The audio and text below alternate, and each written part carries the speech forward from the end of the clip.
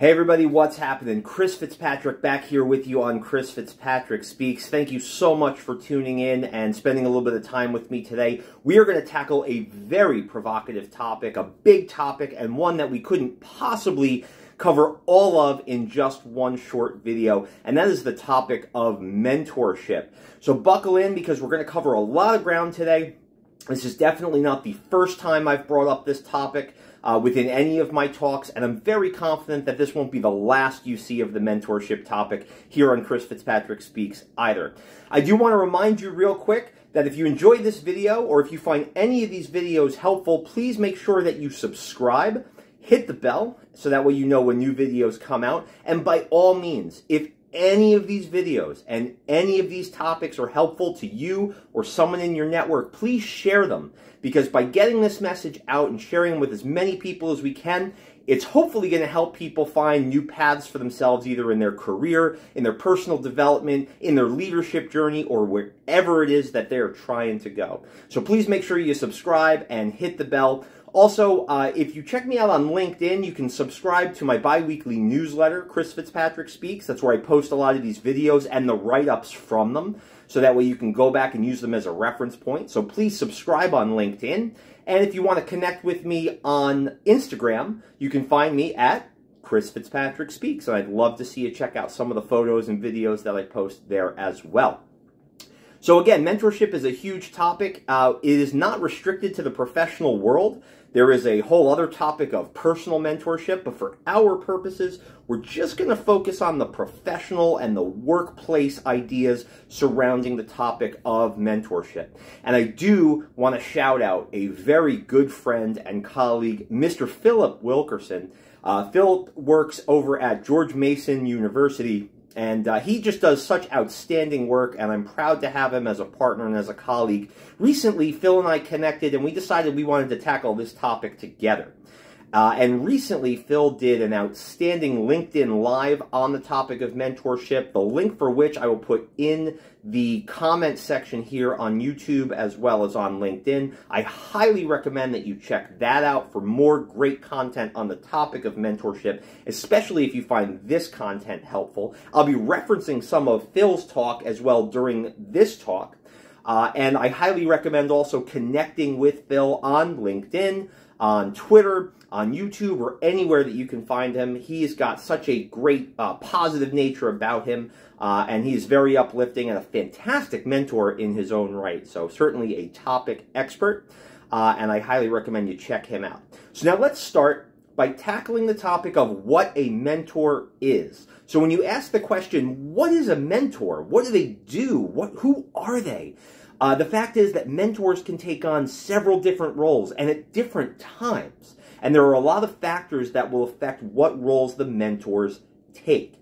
Now, these factors can be internal, such as the personalities and the experiences of the mentors and the mentees. And they can also be external, such as a particular situation that the mentee may be facing and may need some coaching on. Let's talk about some of the characteristics of a mentor as well. Number one, mentors can be short-term, they can be medium-term, or they can be long-term. There's really no definition as to the time frame or the length of a mentor-mentee relationship. Some outstanding mentor-mentee relationships only last through one particular issue that the mentee is trying to get through, or an obstacle they're trying to overcome, and then the relationship ends and the mentor and mentee go their separate ways or go back to what they were doing before the relationship was formed. In some cases, it may be a company-based mentor-mentee relationship, where as long as a particular employee is at that company and the mentor is at that company, they have that bond, they have that relationship, and it is more of a function of being at that organization. I've had some terrific company mentors in my history as well that were with me from very early on in my company career to very late in my company career, at the end of a career with a particular organization. Shout out to Carol, one of the really the strongest mentors I've ever had, who helped set me on a path of becoming a professional in areas such as talent acquisition and diversity, equity, and inclusion.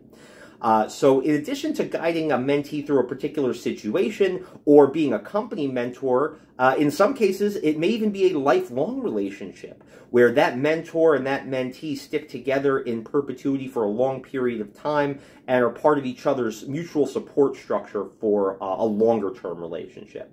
Number two, mentors can be younger or older. They can be more or less experienced. They can be from the same company, or they could be from a different company. They might be on the same career path or in the same discipline as you. They might do something completely different, or they may hold a role or be an expert in an area that you have some interest in, and you want them to mentor you in part so you can explore that particular topic and learn more about what it is that they do. Mentors and mentees can be of any race, any gender identity, any national origin, any creed, color, socioeconomic status, military service, personal history, etc. The roles of a mentor are constantly changing and evolving. Mentors can be coaches. They can be cheerleaders. They can be guides. They're often role models. They can be sounding boards, teachers, advisors, sponsors, advocates, and allies. These roles will often overlap and intersect, but they will change based on the skills of the mentor and the needs of the mentee. Number three, a mentor is a source of trust. Once trust is undermined in a mentor-mentee relationship, the mentoring relationship is altered, damaged, and likely destroyed. A mentee should be able to trust their mentor to maintain confidentiality, respect, and dignity. Let's also talk about what a mentor isn't. Now, as Phil highlights in his LinkedIn Live, a mentor should not be doing the work for the mentee. That is number one in what a mentor should not be or should not do in most situations. Mentors are there to empower and guide their mentees to do what the mentee needs to do themselves, not to take over for them, not to stand in as a proxy for them, but to help guide them, coach them, empower them to find a solution or to handle challenges themselves. Number two, a mentor isn't out for their own interests. Mentors are in many ways servant leaders. And anybody who follows me, whether it's here or on LinkedIn or on Instagram, I'm a huge fan of the topic of servant leadership. I've been really following lately the work of Ken Blanchard, who is one of the authorities on the topic. And also, if you want to hear a tremendous podcast on leadership from somebody who also will talk about servant leadership and emotional intelligence, topics I'm very passionate about, check out Scott Allen. He is tremendous. Effective mentors will seek to boost their mentee and help them achieve their goals. So why is the asterisk on a mentor isn't out for their own interests? Well, that's because it doesn't mean that the mentor can't benefit from this relationship as well. Let me explain, and let's cover a new topic, which is how mentorship benefits the mentor. Now, the mentor should not be going into the relationship with these items as their major goal. Again, the main goal should be helping the mentee. But the truth is there are many benefits to the mentor as well. The mentorship role is a great way for an up-and-coming leader to develop their leadership skills. A lot of times, certainly in my experience, somebody who sees themselves having a future in leadership or management might be a mentor first to fine-tune that skill set and also to signal to the organization that they are ready to take that next step. Number two, mentorship is a great way for successful professionals to pay it forward. The concept of pay it forward is, I've been so successful in this particular area of my life or in my career path, and I feel so blessed, like so indebted to however I was successful. So I want to make sure that people who come after me have an opportunity at the same success or more success than I have enjoyed. It's a concept of pay it forward, which is very powerful for a lot of people. Number three, mentorship is a great way for experienced professionals to pave the way for the future. When we work hard at something, when we succeed at something, there's also this sense of, I want to see it continue and I want to know it's going to live on even after I'm done with a project or a topic or a career. So I want to make sure that the bench is strong. And in many cases, mentorship is a terrific way of strengthening that bench. Number four, when mentorship occurs between employees of the same company, there are additional benefits for the employees and for the company. And this is why I recommend to organizations to either have a formal mentorship program or to foster the type of culture and environment where mentorship can happen and thrive. Here are the benefits to an organization in terms of what they can see when mentorship is part of their company culture. Increased employee retention, which leads to decreased cost. Greater career mobility, that's a big one. Opportunities for upskilling. If there's a transfer of knowledge and information, there's often also the opportunity for us to get better at the skills that make us so employable and successful to begin with. It also helps drive increased collaboration. More collaboration, that results in decreased siloism, which is this idea that we have to guard our particular task or what we're doing from anyone else in the organization, and it prevents departments, divisions, or even teammates from sharing information, which also is a major barrier to innovation. And finally, an opportunity to develop greater diversity, representation, and inclusivity. Having access to mentors is critical for individuals who are from historically marginalized communities. Let's talk a little bit about how to identify and connect with a mentor. This is a topic that Phil Wilkerson really covered a great deal in that LinkedIn Live, and I think he did a tremendous job of doing it. I think he did it brilliantly. So even if an individual has a full grasp of the value and the importance of mentorship, it's surprising to consider that if we were to poll every employee at a company and ask them in a moment of pure honesty, do you have a mentor? The number or the percentage of people who would say, yes, I have a mentor, is surprisingly small. Given the clear benefits of mentorship, you can ask yourself, why wouldn't any employee be anxious to seek out a mentor? Well, the truth is there's a lot of possible reasons, and they range from, I'm too busy. They're probably too busy. I don't want to be a burden. I need somebody higher up. I don't see any potential mentors who look like me. I don't know how to ask. I don't need help. What if I let them down? What if they let me down? And this is not an exhaustive list. There's a whole bunch of reasons why somebody may not seek out a mentor. This is just a few. But these are pretty heavyweight items. And these are feelings and emotions that people can have that might create barriers between them and that mentor who can help take their career or their skills to the next level. Remember, one of the first steps in finding a mentor is also one of the first steps in emotional intelligence. And the two are more linked than you might realize. That is self-awareness.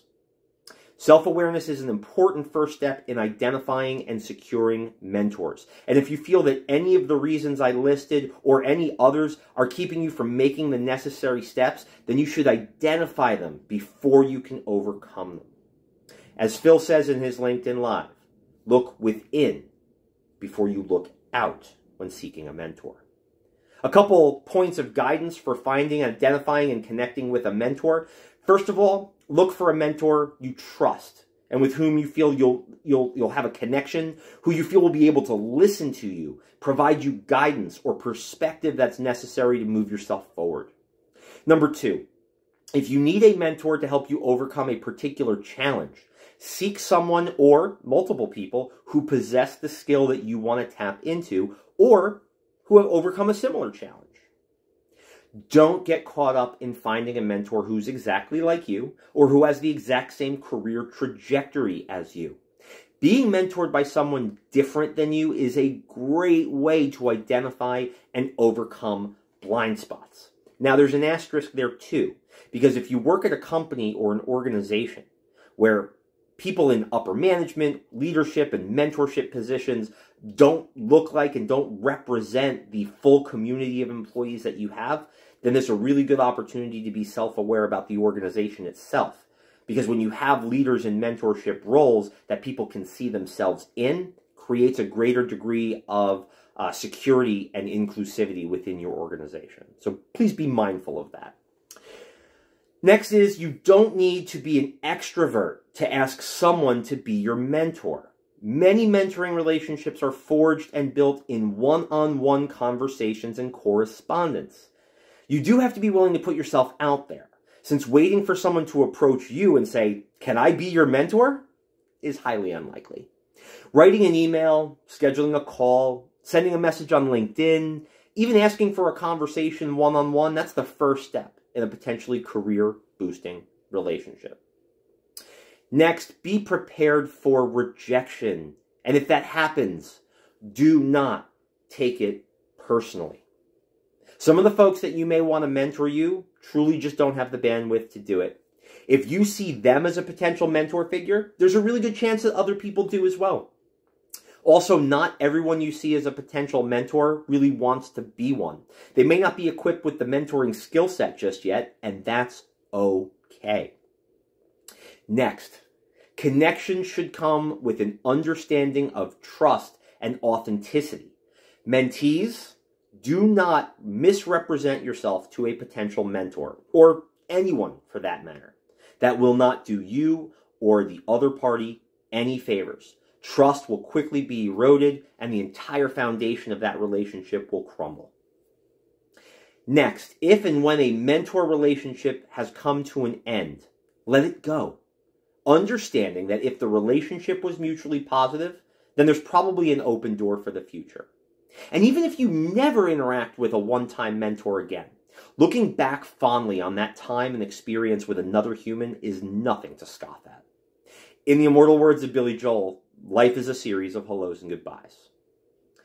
There remains so much more to cover on the topic of mentorship, so please throw questions in the comments section, connect with myself, connect with Phil Wilkerson, and please make sure that you subscribe to the YouTube channel and to the LinkedIn newsletter, because Phil and I are going to team up in the near future and deliver a tandem discussion on this topic. If you'd like to read a terrific article on mentorship, I highly recommend Harvard Business Review's "What Mentors Wish Their Mentees Knew." It's a terrific read, and I highly recommend that you look that article up. Please continue to send questions my way, and your question may be featured on one of my future videos and my newsletter articles. Go out, mentor, be mentored, and above all else, thank you for spending some time with me. We'll talk to you soon. We'll see you next time. Have a great week.